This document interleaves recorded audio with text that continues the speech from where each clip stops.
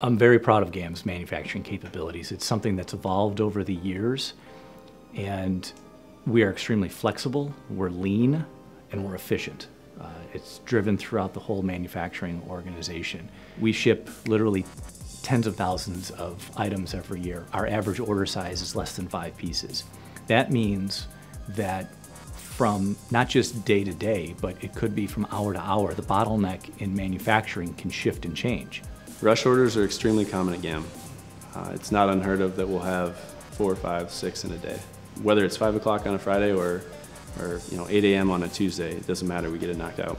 So by being able to be flexible, to have these short setup times, we've allowed ourselves to create these new products, the PNK, the LSK, these custom adapter kits that have a lot of parts being made, a lot of setups, but because we can do it flexible and quickly, we have the ability to bring these to the market that no one else can. People have to be cross-trained. We have a matrix. People are actually documented as far as what their capabilities are and what cells they're certified and trained to work in. And they're able to shift from cell to cell to help out over the course of a day. Cross-training is critical for what we do here.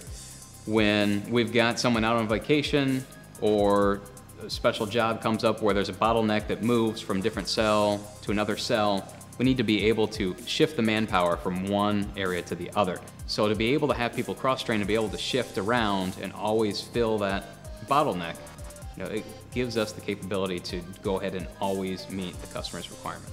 But it's all cellular manufacturing. We've implemented lean concepts and lean principles in order to make ourselves very cost effective. That cost efficiency is translated back to the customer in order to make the value that we provide them that much greater.